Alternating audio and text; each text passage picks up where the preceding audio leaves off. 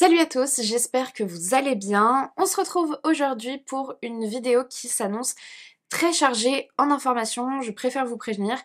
Il va falloir que vous soyez concentrés pour réussir à tout suivre, mais c'est une histoire qui promet plus de rebondissements qu'on n'en a jamais connu en une seule affaire.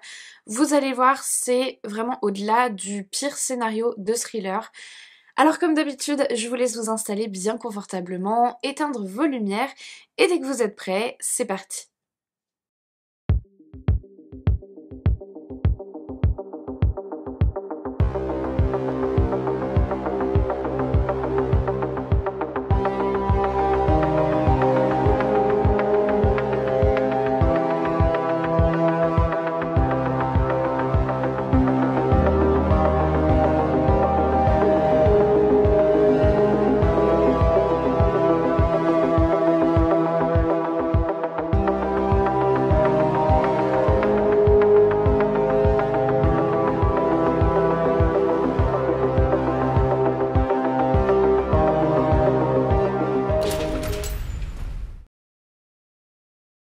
Notre histoire commence le 25 avril 1990 en Oklahoma, entre Tulsa et Oklahoma City.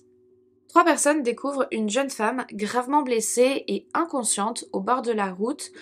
À première vue, elle semble avoir été percutée par une voiture. Autour d'elle, il y a des éclats de verre et les sacs de course qu'elle portait qui sont dispersés. La victime est principalement inconsciente, mais à un moment, lorsqu'on l'a retrouvée au bord de la route, elle a eu le temps de dire « C'est papa qui m'a fait ça ». L'inconnu est emmené en urgence à l'hôpital presbytérien d'Oklahoma City, où les médecins remarquent rapidement que la jeune femme présente à la fois des marques de l'accident récent, mais aussi beaucoup d'hématomes, des lésions, des cicatrices, indiquant qu'elle subit probablement des violences depuis des années. Malheureusement, les médecins, comme les policiers, n'ont pas plus d'informations, à part se dire qu'il s'agit d'une victime d'abus de longue date, ils n'ont pas d'autres éléments pour l'identifier. Le lendemain matin, Clarence Marcus Hughes se présente à l'hôpital. C'est le mari de la jeune femme, bien qu'il y ait une grande différence d'âge entre les deux, et il peut identifier la victime. Il s'agit de Tonya Dawn Hughes, une stripteaseuse de 20 ans et mère de leur fils Michael, 2 ans. Clarence explique que cette nuit-là, il dormait dans un motel parce qu'ils avaient rendez-vous à Oklahoma City et qu'elle est partie en pleine nuit à pied pour aller faire des courses, que lui s'était rendormi et que c'est qu'au moment de son réveil qu'il s'est rendu compte qu'elle n'était pas rentrée et que il s'était donc mis à la chercher et qu'il avait contacté l'hôpital. Très vite, le personnel de l'hôpital se méfie de Clarence parce qu'il y a comme un mauvais feeling avec lui.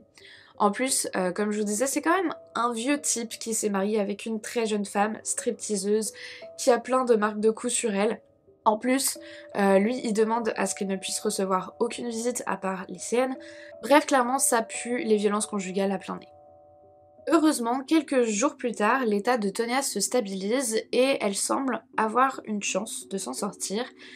Mais le lendemain matin, après que Clarence lui ait rendu visite, l'état de la jeune femme se dégrade très nettement. L'hôpital appelle donc le mari de la victime pour lui dire vous devriez vite venir parce que là, elle risque de pas passer la journée. Et il ne vient pas. Tonya Hughes décède malheureusement seule, sans son mari, ni son fils, ni même le moindre ami à ses côtés. L'hôpital rappelle Clarence Hughes pour lui annoncer le décès de sa femme, et lui, qu'est-ce qu'il répond ? Oh écoutez, vous pouvez l'incinérer, il n'y aura pas d'enterrement. Les collègues de Tonya sont enfin autorisés à venir lui rendre hommage à l'hôpital et toutes vont dire la même chose aux médecins et aux policiers. Franchement, cette histoire d'accident, on n'y croit pas, c'est sûr que c'est Clarence qui l'a tué. Alors on autopsie le corps de Tonya et malheureusement on ne trouve rien qui puisse indiquer que son mari lui a fait quelque chose lors de sa dernière visite à l'hôpital. Quant à l'endroit, vous savez, au bord de la route où on a retrouvé la jeune femme qui s'était fait renverser, on y retrouve des morceaux de peinture rouge et une antenne de voiture. Or, la voiture de Clarence Hughes, elle n'est pas rouge et elle ne manque pas dans son antenne. Donc tout ce qu'on peut dire, c'est que le mari de Tonya était probablement un énorme connard, mais il n'y a malheureusement aucune preuve pour corroborer la thèse de l'homicide. De là, les collègues et amis de Tonya décident de lui organiser elle-même ses funérailles en faisant une collecte de fonds, ce que Clarence accepte à une condition, que la cérémonie se fasse avec un cercueil fermé. Lui, pendant ce temps, il contacte les services sociaux et il demande le placement de son fils Michael pour 2 semaines parce qu'il prétend être trop perturbé par le décès de sa femme et qu'il craint de pas être capable de s'en occuper correctement tout de suite. Ce qu'en temps normal, on n'aurait pas spécialement à juger, mais là, vu le sale type que c'était, je vous assure qu'on peut se le permettre. Bref, les copines de Tonya qui organisent l'enterrement se mettent à chercher la famille de leur amie puisque elles ne la connaissaient pas et que Clarence ne donne aucune information là-dessus. Donc, tout ce qu'elles font, c'est qu'elles prennent un annuaire et qu'elles retrouvent la mère de Tonya. Elles l'appellent pour lui annoncer la terrible nouvelle et l'échange donne quelque chose comme ça. Bonjour madame, nous vous appelons au sujet de votre fille, Tonya. À propos de Tonya, vraiment? Mais comment ça? Malheureusement, nous sommes au regret de vous annoncer son décès. Attendez, c'est une plaisanterie? Tonya est décédée il y a 19 ans, quand elle avait 18 mois. En fait, Tonya Hughes ne s'appelait pas Tonya. Elle avait visiblement pris l'identité d'une autre personne, une petite fille décédée il y a bien longtemps. Évidemment, Clarence Hughes déclare qu'il n'était pas au courant que sa femme utilisait une fausse identité et personne n'est vraiment plus avancé. Quelques semaines passent jusqu'à ce que Clarence Hughes attire à nouveau des soupçons sur lui. Il se trouve que par le plus grand des hasards, il avait souscrit à 2 assurances-vie pour sa femme à peine 2 mois avant son décès, et que du coup, il se met à réclamer l'argent auprès des assurances. Bon, tout est en ordre puisque l'enquête n'a pas pu démontrer qu'il s'agissait d'une mort suspecte, comme je vous disais, donc l'assureur doit verser l'argent à Hughes, sauf que à 2 reprises, il se trompe en donnant son numéro de sécurité sociale. Il s'excuse en disant qu'il est désolé, qu'il est vraiment tout chamboulé depuis le décès de sa femme, et puis au 3e décès, il donne un numéro qui fonctionne. L'assureur au téléphone lui dit que c'est tout bon, qu'il recevra bientôt l'argent de l'assurance vie, sauf que dès qu'il raccroche, il contacte la police parce que le numéro que lui a donné Clarence Hughes au téléphone, c'est bizarrement celui d'un dénommé Franklin Delano Floyd, un type évadé de prison et recherché par la police depuis 17 ans. Et son casier judiciaire, c'est pas pour des petites choses, mais vraiment du très lourd, comme tentative d'enlèvement sur une femme, braquage ou encore enlèvement et abus sexuels sur une enfant de 4 ans. Bref, c'est quelqu'un de très dangereux. De son côté, Clarence Hughes, Franklin Delano Floyd, sait qu'à partir de maintenant, il est probablement dans la merde, puisqu'il a donné son véritable numéro de sécu. Donc il se dit qu'il doit absolument fuir la ville, mais avant ça, il veut récupérer son fils Michael, qui, rappelez-vous, avait été mis dans une famille d'accueil par les services sociaux à sa propre demande. Sauf que lorsqu'il déclare vouloir récupérer son fils, l'administration n'est pas d'accord. Il se trouve que le couple Bean, donc la famille d'accueil, a remarqué que le petit Michael Hughes avait beaucoup de troubles du comportement typiques d'un enfant maltraité, donc les services sociaux préfèrent mener une enquête et ne pas rendre le petit garçon à Hughes, Floyd, en attendant. Floyd est super énervé, mais il préfère quand même se barrer et se réfugier en Géorgie, là où il est né, parce qu'il est vraiment trop futé, et forcément, il se fait rapidement arrêter par la police. Nous sommes désormais en juin 1990. Et donc à partir de ce moment-là, tout ce que va faire Franklin Delano Floyd, c'est se battre pour récupérer la garde de son fils. Il se prend un avocat, il défend bec et ongle son rôle de père, il promet aux juges et aux services sociaux que s'il est remis en liberté, il fera tout pour se remettre dans le droit chemin, qu'il se retrouvera un travail, qu'il sera encore un meilleur père. Vraiment, il supplie tout le monde. Michael vient déjà de perdre sa mère, on peut pas en plus lui enlever son père. Le juge est quand même touché par cette situation, les arguments de Floyd sont pas mauvais, on peut pas dire le contraire, donc il accepte que le père de Michael puisse obtenir un droit de visite pour garder un petit contact avec l'enfant, mais à une condition, c'est qu'il fasse un test de paternité. Alors ça fait clairement chier Franklin Floyd, mais il accepte, et quand les résultats reviennent, finalement, surprise, Floyd n'est pas le père biologique de Michael. Ça entraîne immédiatement la perte de son droit de visite, tandis que la famille d'accueil de Michael fait de son côté les démarches pour adopter légalement le petit garçon. Le problème, c'est que tout ça, ça a pris énormément de temps. On est désormais à la fin de l'année 92, donc il y a quasiment 2 ans déjà qui se sont écoulés depuis l'arrestation de Floyd. Entre-temps, lui, il a d'ailleurs été condamné pour possession illégale d'armes à feu, ce qui fait qu'il est toujours en prison. Mais le 30 mars 1993, Floyd est finalement libéré après 33 mois derrière les barreaux et à peine sorti de prison, il a qu'une idée en tête, récupérer la garde de Michael. Parce que bien qu'il ait perdu ses droits de visite pendant qu'il était emprisonné, il récupère ses droits parentaux à sa sortie et comme les démarches d'adoption sont vraiment très longues, la famille d'accueil de Michael n'est toujours pas désignée comme ses parents d'un point de vue légal. C'est une vraie bataille juridique mais aussi personnelle en fait parce que Floyd est tout le temps en train de rôder près de la maison des Bean, on sent vraiment qu'il ne lâchera pas le morceau. Le temps passe comme ça jusqu'en juillet 1994. Franklin Delano Floyd est arrêté après s'être introduit dans l'appartement d'une femme à Oklahoma City qui l'a surpris en train de fouiller dans le tiroir de ses sous-vêtements et que Floyd, par conséquent, l'ait attaqué avec un couteau. Donc Floyd est arrêté, il perd son travail, il perd son logement, il perd ses droits parentaux, mais je ne sais pas comment, il est libéré sous caution. Le 12 septembre 1994, Franklin Delano Floyd se présente à l'école primaire où est scolarisé Michael en disant qu'il vient pour récupérer son fils. Le directeur de l'école, James Davis, est étonné parce qu'il connaît la famille Bean et que clairement l'homme en question, c'est pas celui qui vient chercher Michael habituellement. Alors il lui dit venez dans mon bureau s'il vous plaît. Et là, Floyd sort une arme et la braque sur le directeur. Il lui dit d'aller chercher Michael immédiatement, ce que fait le directeur par peur que Floyd ouvre le feu sur tous les enfants.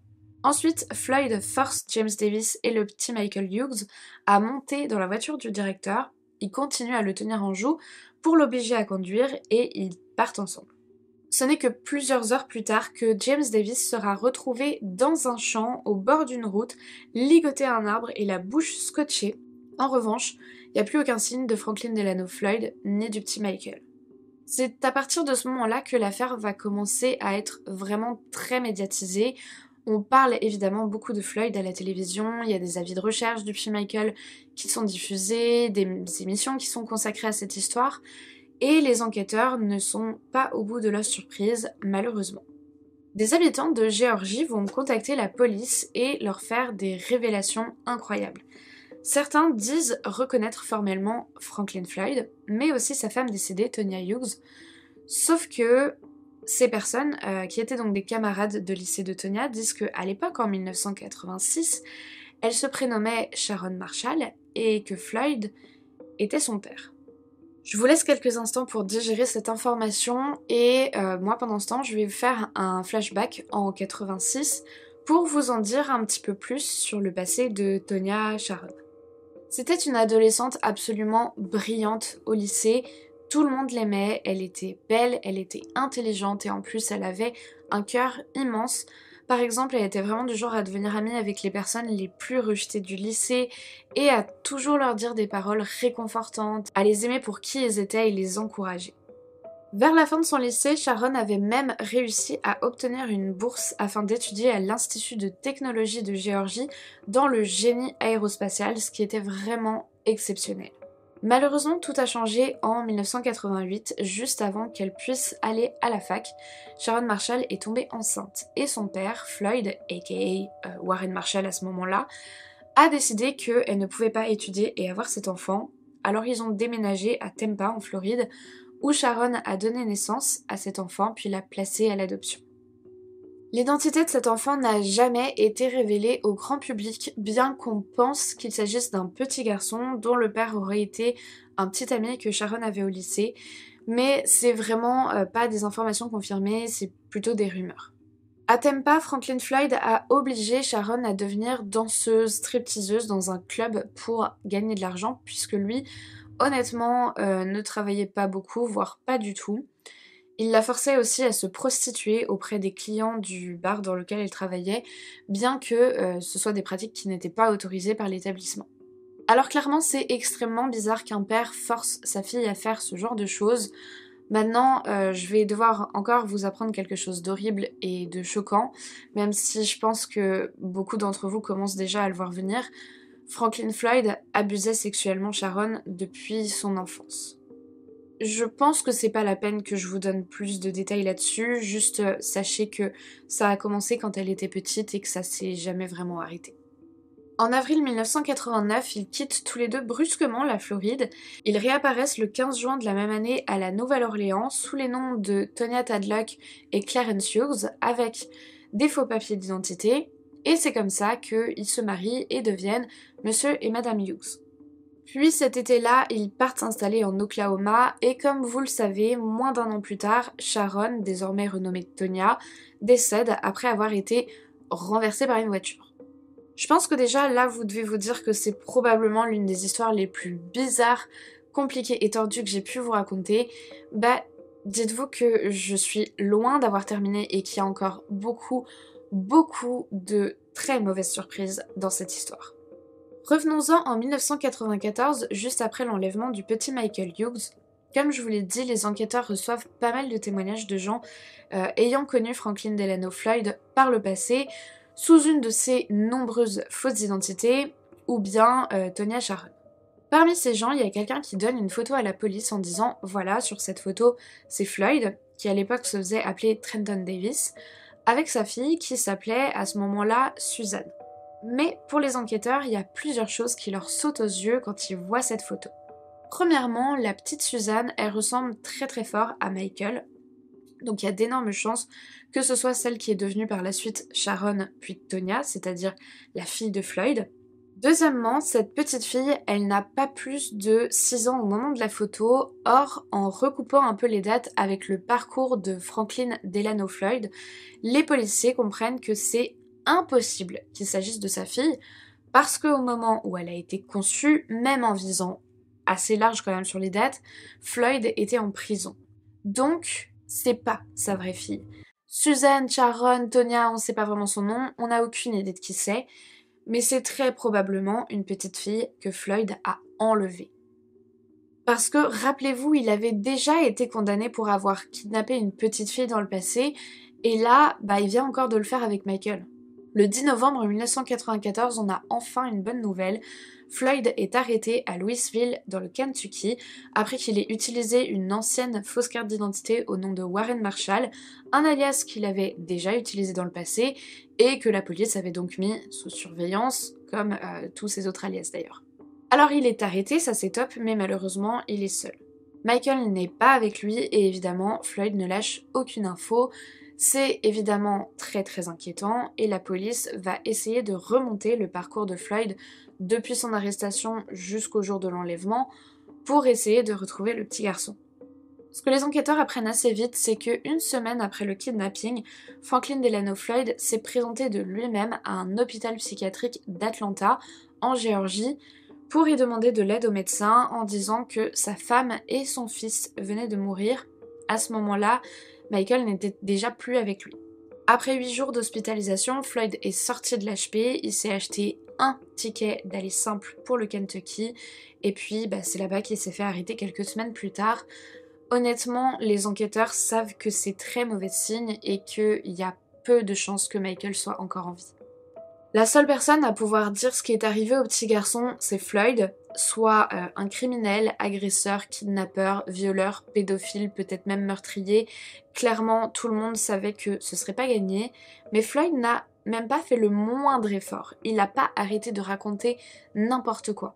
À un moment, il a dit que c'était la mafia qui avait pris Michael.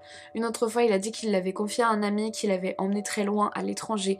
Enfin, limite à chaque fois, il donnait une version différente et pas du tout crédible. Pour tout vous dire, encore aujourd'hui, on n'a pas retrouvé le petit Michael Hughes. On ne sait pas exactement ce qui lui est arrivé.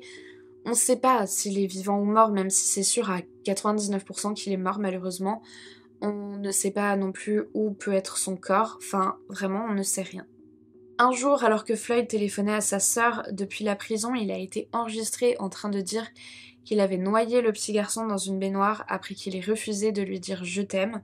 Et des années plus tard, en 2014, il va dire à des agents du FBI qu'il lui a tiré 2 balles dans la tête, puis qu'ensuite il s'est débarrassé de son corps près de la route I-35, vers la frontière avec le Mexique. Évidemment, il y a plein de recherches qui ont été faites, mais qui n'ont rien donné, et aujourd'hui, les enquêteurs pensent qu'il est possible que les restes du petit garçon aient été mangés par des cochons sauvages, ce qui expliquerait pourquoi on n'a rien retrouvé. Par contre, je n'en ai toujours pas du tout terminé avec cette histoire et on va faire un retour en arrière en 1988 et 89 pendant la période où Floyd et Tonya vivaient à Tampa en Floride. Cheryl Ann Comesso, une des collègues de Tonya qui travaillait au bar de striptease, disparaît durant la première semaine du mois d'avril 1989. Alors oui, c'est suspect.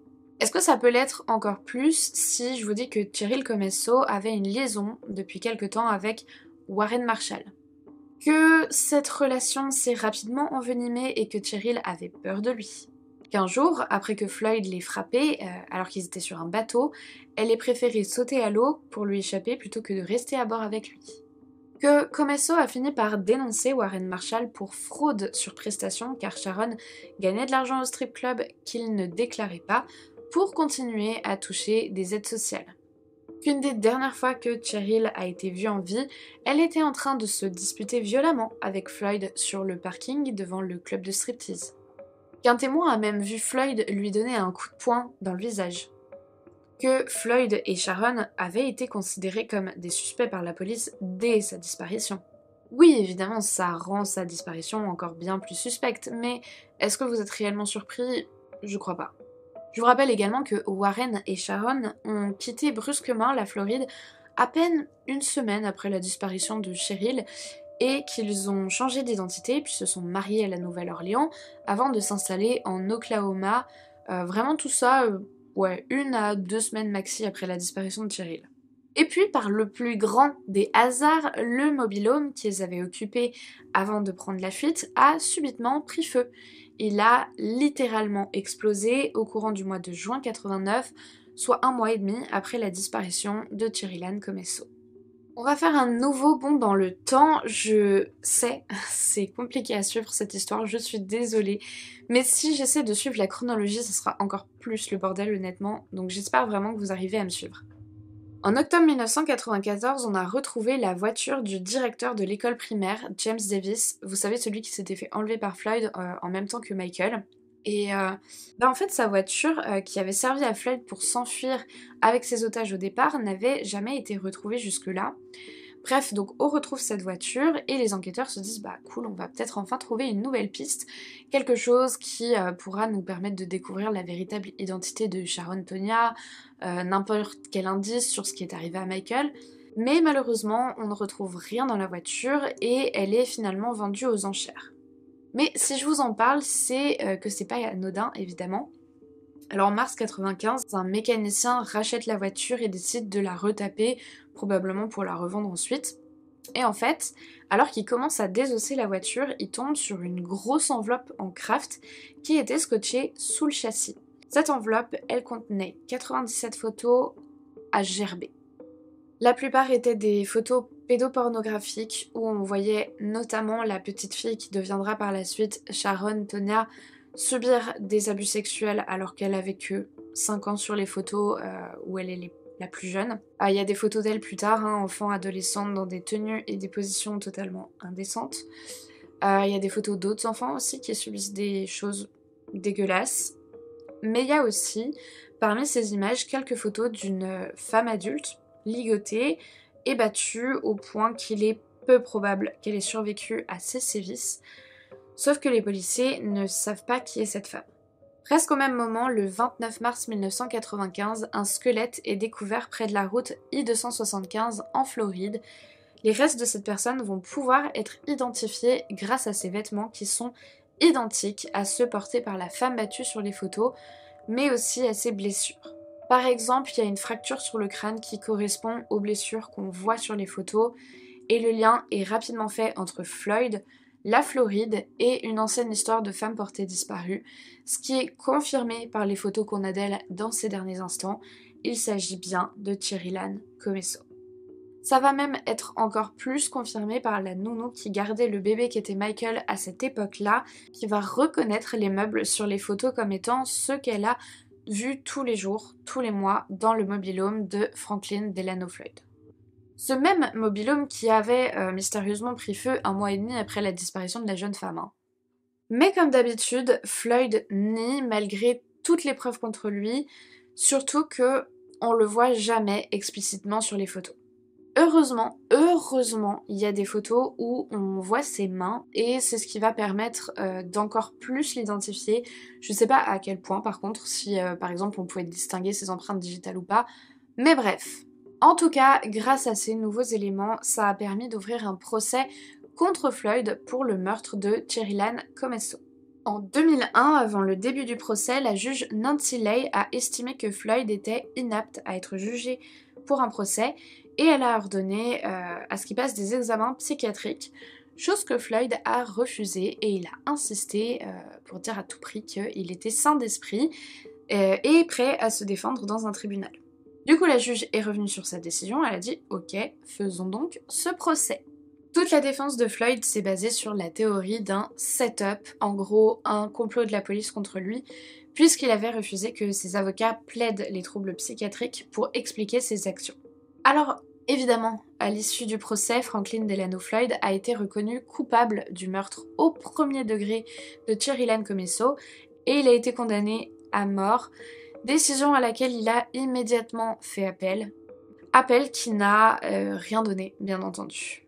Alors on pourrait se dire peut-être que depuis sa condamnation, il a pu se résigner et accepter d'avouer ses crimes.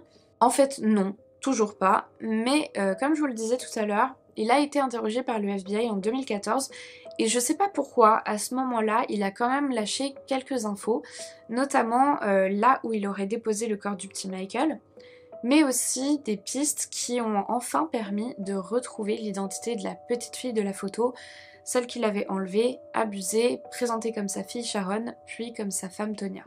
Nous sommes en 1974 en Caroline du Nord. Franklin Floyd, qui se fait alors appeler Brandon Williams, entre dans une église. C'est ici qu'il fait la rencontre de Sandy Chipman alors qu'elle est assise sur un banc en train de pleurer. Une conversation s'engage et Chipman explique à cette inconnue qu'elle pleure parce que on risque de lui retirer la garde de ses 4 enfants issus de 2 mariages précédents. Floyd propose à cette femme de l'épouser pour devenir le père légal des enfants et s'assurer qu'ils ne lui seront pas retirés par les services sociaux. Sandy Chipman accepte. Les jeunes mariés partent s'installer à Dallas, au Texas. Floyd devient officiellement l'autorité parentale de Suzanne, 4 ans et demi, Allison, 3 ans, Amy, 2 ans, et de Philippe, dit Stevie, le petit dernier-né quelques mois plus tôt. Mais en 1975, c'est le drame. N'ayant plus d'argent, Sandy Chipman fait un chèque en bois pour acheter des couches dans un supermarché. Prise sur le fait, elle est arrêtée et envoyée en prison pendant 30 jours. Lorsqu'elle est enfin libérée, son mari et ses 4 enfants se sont volatilisés. Chipman parviendra à retrouver 2 de ses filles, Allison et Amy, dans un orphelinat du coin, mais impossible de retrouver la trace de sa plus grande fille, Suzanne, née de son fils Philippe. Ils se sont évanouis dans la nature avec Franklin Floyd, caché sous sa fausse identité. La mère désemparée tente de signaler leur enlèvement à la police, mais on lui répond qu'en tant qu'époux et beau-père officiel des enfants, Floyd avait le droit de partir avec les enfants, ce qui est complètement dingue quand on y pense. C'est aussi pour ça que la petite fille n'était pas dans les bases de données d'enfants portés disparus et que ça a pris autant de temps pour faire le lien avec elle. Suzanne Marie Sevakis. Le voilà le véritable nom de cette femme décédée à seulement 20 ans après une vie entière d'horreur. Suzanne Marie Sevakis. Elle était forte, courageuse, très intelligente, elle se destinait à un avenir incroyable dans l'ingénierie aérospatiale. Elle était aussi une mère très aimante avec son petit Michael. Il était tout pour elle, mais il n'était pas son seul enfant. Comme je vous l'ai dit, elle avait eu un autre bébé avant Michael en tombant enceinte au lycée, qui a été adopté et dont on ne sait rien. Et puis elle a aussi eu une fille après Michael, une petite fille tout juste née qui a été elle aussi mise à l'adoption en 1989, très peu de temps avant la mort de Suzanne. Megan a toujours su qu'elle avait été adoptée, mais elle connaissait évidemment rien de la vie de sa mère, ni même son véritable nom. Sa mère adoptive, lorsqu'elle l'avait adoptée en 1989, avait rencontré brièvement Suzanne Sevakis et Franklin Floyd. Alors quand le livre de Matt Birbach est sorti en 2004 et que Megan le lui a montré, Marie a tout de suite reconnu la mère de sa fille sur la photo de la couverture. Megan a contacté l'auteur par mail en 2004 et elle a proposé de donner son ADN qui a été comparé à celui de Suzanne et il a été prouvé que c'était bel et bien sa fille. Sauf qu'à l'époque, personne ne connaissait encore l'identité de Suzanne, c'était Sharon, Tonya, et elle a été découverte qu'après les aveux de Floyd au FBI 10 ans plus tard. Quant à l'identité du père de Megan, elle n'a jamais été révélée au public, mais il y a de fortes probabilités pour qu'il s'agisse de Floyd. Alors j'ai pas encore terminé avec cette affaire, je sais, c'est vraiment très tordu et ça fait beaucoup d'informations à intégrer, mais il y a beaucoup trop de choses que j'ai pas envie de laisser de côté. Vous vous souvenez, je vous ai dit que quand Floyd a enlevé Suzanne Sevakis, il avait aussi kidnappé son demi-frère, le petit Philippe, qui n'était qu'un nourrisson à l'époque. Sandy Chipman avait d'ailleurs dit aux 2 filles qu'elle avait récupérées que leur petit frère était mort. Cet enfant est resté totalement porté disparu, enfin même pas vraiment d'ailleurs, puisque la plainte de la mère n'avait pas été prise en compte. Bref, personne n'a pu remonter cette trace jusqu'en 2019. Alors bien entendu, tout le monde s'était résigné à ce qu'il soit mort et qu'on ne le retrouve jamais, comme le petit Michael. Mais figurez-vous que Philippe est en vie. En fait, un jour, cet homme s'est rapproché des enquêteurs en leur disant qu'il pensait être le petit Philippe, puisqu'il avait été adopté, alors qu'il était vraiment juste bébé, pile à la période où Floyd avait enlevé les enfants, et qu'il s'était retrouvé dans un orphelinat de Caroline du Nord, c'est-à-dire vraiment pas très loin de chez lui, honnêtement. Donc des tests ADN ont été effectués, et ils ont prouvé que c'était effectivement lui. Par contre, son identité n'a jamais été révélée, et je pense que c'est quelqu'un qui ne souhaite pas être médiatisé. Depuis ça, il y a pas mal de critiques concernant la mère de Suzanne et de Philippe, Sandy Chipman, à laquelle il est reproché de ne pas avoir fait grand chose pour essayer de retrouver ses enfants et même ensuite de jamais s'être manifesté alors que la photo de sa fille a quand même beaucoup été médiatisée. Est-ce qu'elle est vraiment totalement passée à côté ou est-ce qu'elle a fait exprès de l'ignorer? C'est pas à moi de répondre à cette question, mais je trouve que c'est quand même légitime de s'interroger.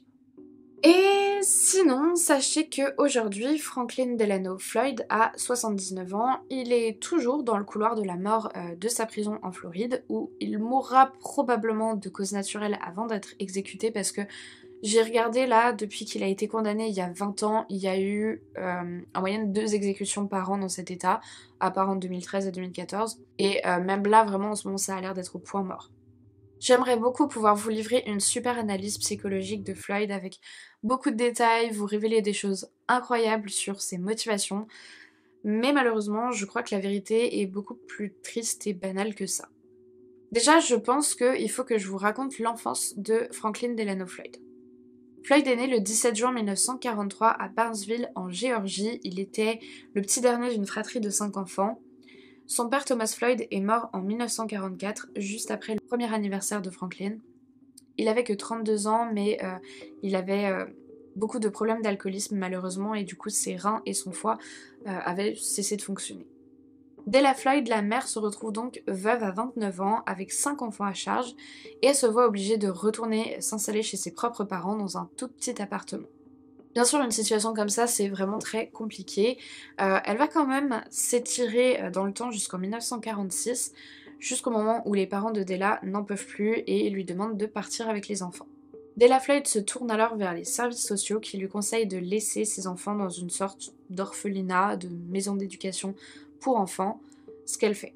Alors déjà que la vie de Franklin Delano Floyd n'était pas très joyeuse, ça va devenir encore pire dans cet établissement où il est sans cesse harcelé par les autres enfants parce qu'il est considéré comme trop féminin, et il va aussi être violé à beaucoup de reprises par d'autres enfants. En plus de ça, les conditions d'éducation sont hyper strictes et hyper violentes. Il y a clairement des cas de maltraitance de la part du personnel sur les enfants, il y a des punitions physiques répétées, des humiliations. À l'adolescence par exemple, Floyd se fait plonger la main dans une casserole d'eau bouillante par un surveillant qui l'a surpris en train de se masturber. Bref, tous les éléments, vraiment pour ressortir complètement traumatisé, avoir un très mauvais rapport aux autres, à la sexualité, au consentement, à l'autorité, enfin, vous voyez un petit peu le schéma quoi. Face à des événements et des situations comme ça, je pense que vous le savez, on réagit pas tous de la même façon. Il y a des personnes qui pourraient se renfermer.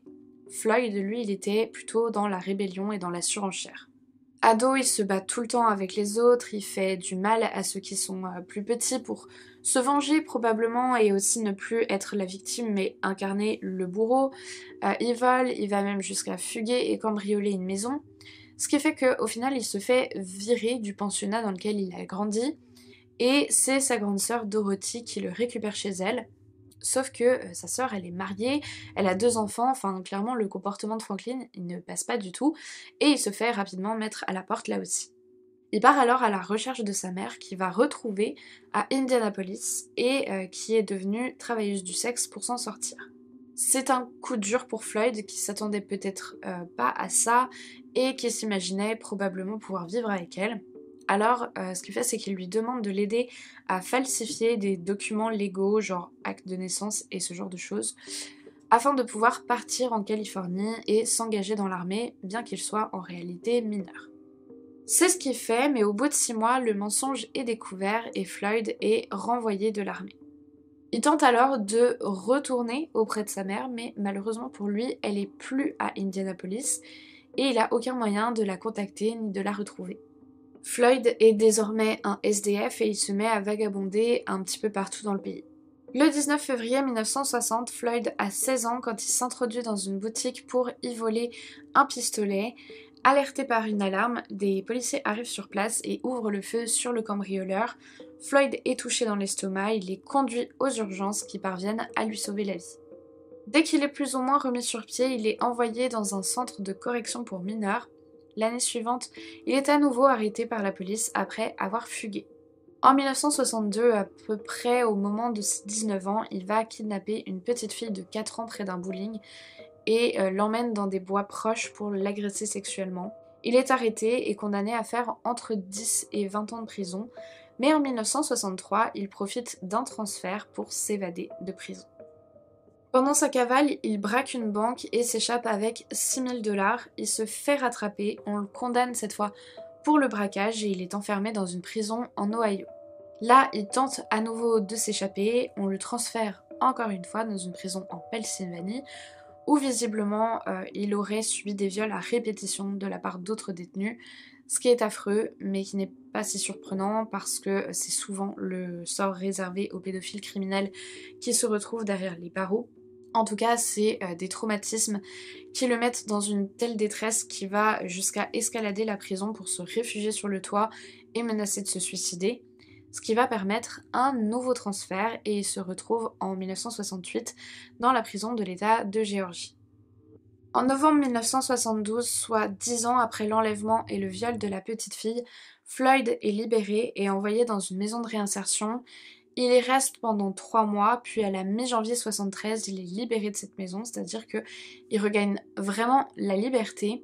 Et à peine une semaine plus tard, le 27 janvier 1973, Floyd tente d'enlever une femme dans une station-service en la poussant dans sa voiture pour l'agresser sexuellement. Cette femme parvient heureusement à s'échapper et Franklin Floyd est tout de suite arrêté. Mais un ami de Floyd, qui l'avait rencontré en prison, dépose la caution, ce qui permet à Franklin Delano de ne pas être remis en prison en attendant d'être jugé.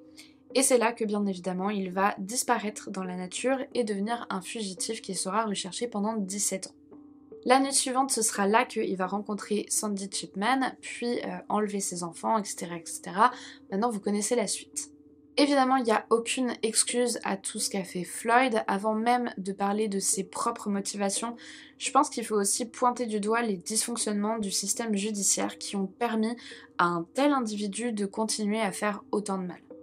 Alors certes, on me dira que ça s'est pas passé dans notre pays et certes, c'était une autre époque, les agressions sexuelles étaient encore moins prises au sérieux que maintenant, mais quand même, moi le principe de libération sous caution, je trouve que c'est vraiment totalement aberrant. Sous prétexte que t'as de l'argent, tu peux éviter la case détention provisoire, même pour des faits aussi graves, genre... Non, franchement, c'est juste révoltant. Bref, pour ce qui est de la psychologie de Floyd, comme je vous le disais, j'ai rien d'extraordinaire à vous apporter honnêtement parce que ce type n'a jamais voulu parler franchement. C'est un gars qui a toujours refusé de reconnaître ses crimes. Je sais pas si c'est du déni ou du mensonge pathologique, même si je penche quand même un petit peu plus pour cette deuxième hypothèse. Il a toujours refusé les évaluations psychiatriques et psychologiques. Il y a des gens qui pensent qu'il est totalement fou dans le sens que sa conscience est totalement altérée, qu'il est incapable de dissocier le bien du mal et tout ça. Moi personnellement j'ai des doutes là-dessus, après c'est vraiment juste mon avis mais je pense pas qu'il aurait été capable de cacher ses crimes et d'éviter la police pendant autant d'années s'il n'avait pas du tout été capable de ce discernement-là. Évidemment que toutes les horreurs qu'il a subies dans son enfance et son adolescence, ce sont des facteurs du passage à l'acte, les agressions sexuelles, l'abandon, l'apprentissage de la violence, la haine qu'il a accumulée contre les figures d'autorité, mais contre les femmes, ce qui découle probablement de l'image de sa mère. On voit que c'est un homme qui, lorsqu'il devient criminel, est bloqué dans la répétition. Il répète ce qu'on lui a fait quand il était lui-même vulnérable, et il répète aussi sans arrêt les mêmes crimes, les mêmes erreurs aussi, hein.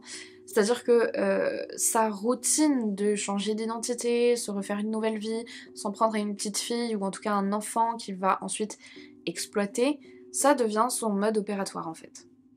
D'ailleurs c'est intéressant, bien que absolument horrible, ce qu'il disait à propos du petit Michael, hein, il l'aurait tué après que l'enfant ait refusé de lui dire je t'aime. Je crois que c'était quand même très révélateur. On voit que toute sa vie il a tenté de forcer les gens par la soumission à l'aimer.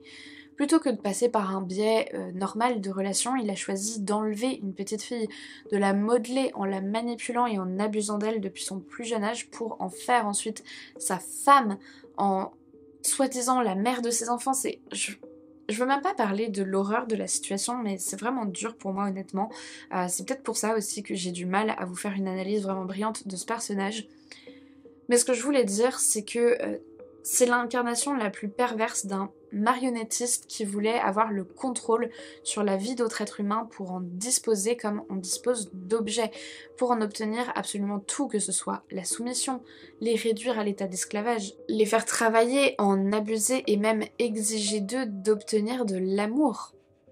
Je crois que avec un cas comme celui-ci, on voit vraiment que on touche aux limites de la psychocriminologie, c'est-à-dire que oui, j'ai beau là vous détailler les différents facteurs, toutes les failles dans le passé de cet homme, il y a quand même un truc un petit peu frustrant sur lequel on n'arrive pas à mettre le doigt. Certains diront que c'est le mal à l'état pur, d'autres évoqueront peut-être des figures religieuses, genre le diable. Certains s'appuieront plutôt sur un diagnostic qui soit psychiatrique ou même neurologique, et je pense que chacun pourra se faire sa propre opinion.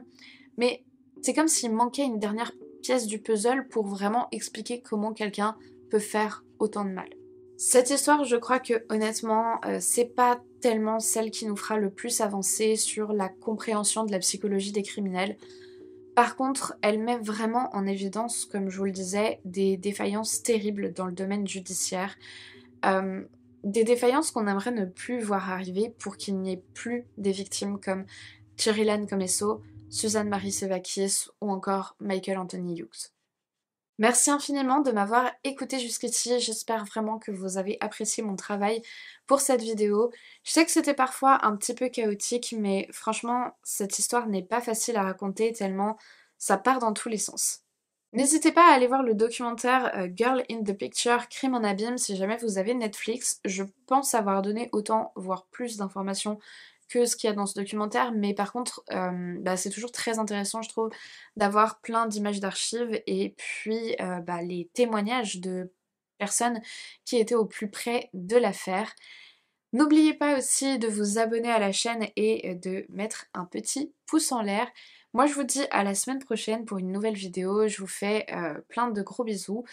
N'oubliez pas de vous abonner à la chaîne aussi et puis de mettre un petit pouce en l'air. Moi je vous dis à la semaine prochaine pour une nouvelle vidéo. Plein de gros bisous et puis en attendant, n'oubliez surtout pas de rallumer vos lumières. But I won't be afraid of these cold lines on my face, for they may lead me to a better place. Will you remember what I've done? Will you